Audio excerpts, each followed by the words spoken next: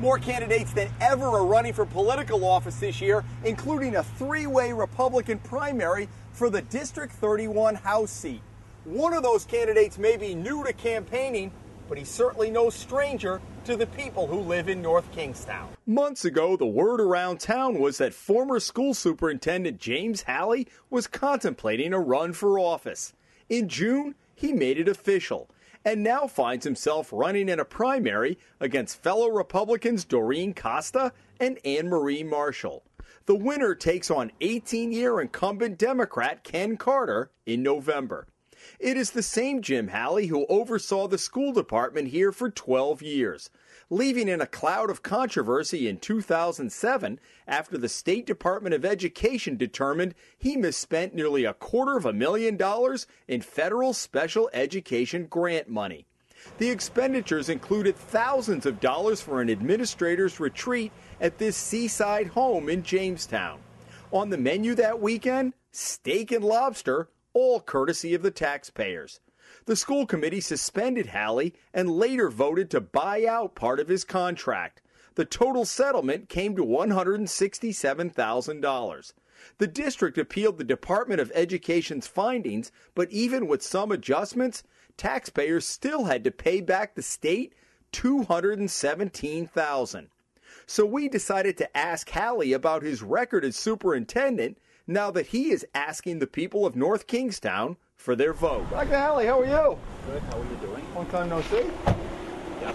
On his campaign website, Halley lists dozens of accomplishments. His biography, though, makes no mention of the misspending or the buyout. You didn't discuss anything about the circumstances leading to your departure as superintendent. Did you leave that out specifically?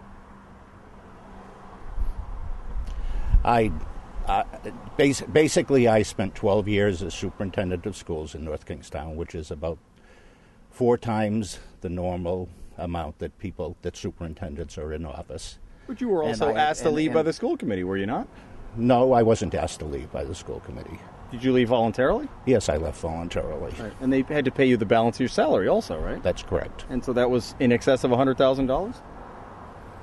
I get paid for 6 months' salary, essentially, and then I offered to work.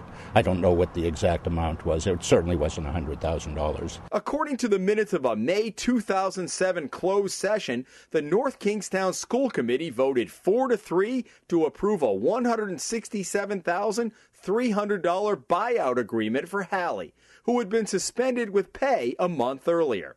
The settlement included $73,000 for unused sick and vacation time. The committee voted to buy him out in part to avoid protracted litigation with Halley. But there was no pressure for you to leave? Oh, there was pressure from some people, and there are some people that are sorry that they actually did that. You mean that they wish that you had stayed? Yes, people have said that to me, some people who were on the school committee. What about people in the community?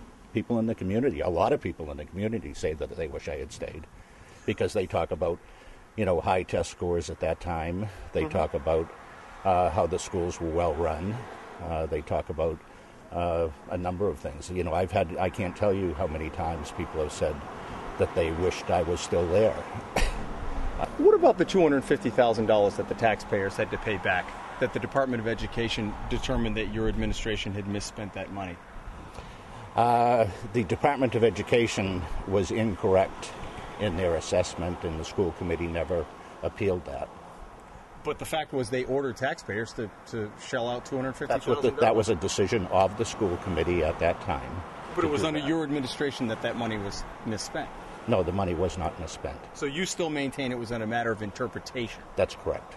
In fact, the Department of Education issued a 14-page report detailing not only the cost of the administrator's retreat, but improper school renovations, computer software, consultants, equipment, and travel, all using the tightly restricted federal special education grant money. So you don't feel you owe the taxpayers of North Kingstown an apology for being on the hook for $250,000? I don't. I think that was a decision that the school committee made. 38 other districts didn't have that same misinterpretation. that it was only North Kingstown? Because you know the review that they did. 38 other communities probably did have that same misinterpretation. They weren't subject to you making a issue out of it. Do you think it was not an issue to be made of? Did you think there was nothing there? There were probably some things that weren't completely proper, and in actuality, according to the current